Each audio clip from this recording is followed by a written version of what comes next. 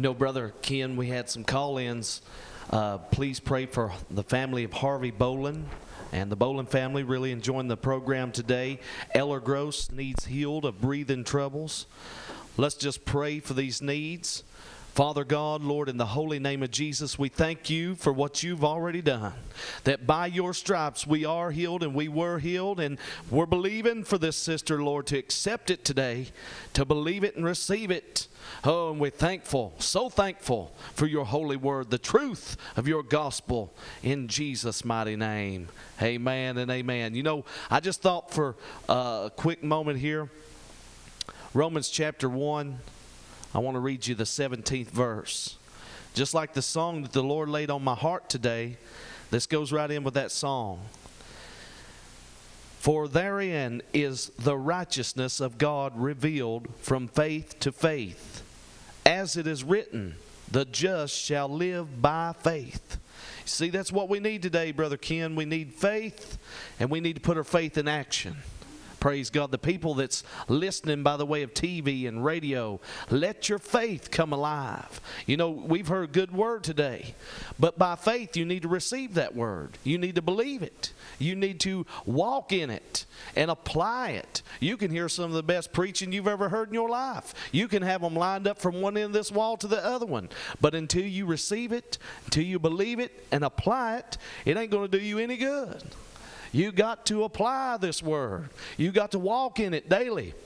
And I thought about how that we can be a disciple of God, how we can be a soldier of the Lord, a good soldier, the Bible talks about. There's characteristics of a good soldier. Brother, you'll be faithful. Amen. You'll be somebody that God can depend on and count on and have confidence in. Oh, right there's a faithful servant. If I give them a work to do, if I give them something to do, they're going to do it. Amen. That's what God is looking for. For the Father seeketh such that will worship him in spirit and in truth. There's a lot of truth in this word. The word is the truth, and the Spirit of truth, the Holy Ghost, will lead you and guide you into all truths. But you know, you got to tap into the deeper part of this. You know, you can hear a message and just let it fly by.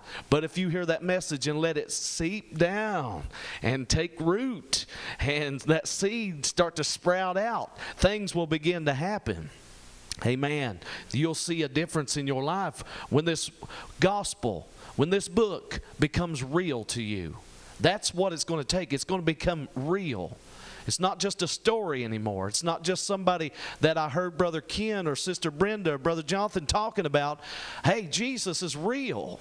And this gospel is real, and I'm going to apply it into my life, and I'm going to walk in the light as he is in the light. We're going to have fellowship one with another. Hey, just like the light come on, something happened. Uh-oh, this is real. This is not just a song that somebody sings. It's not just a good story that somebody tells. This is real. And once you believe that and let it come alive, brother, you talk about a change. You just won't say, well, it's time to go to church anymore. You'll realize that you are the church. Amen. You'll realize that you're God's chosen vessels and children, sons and daughters of the most high God. Amen. Let it come alive to you.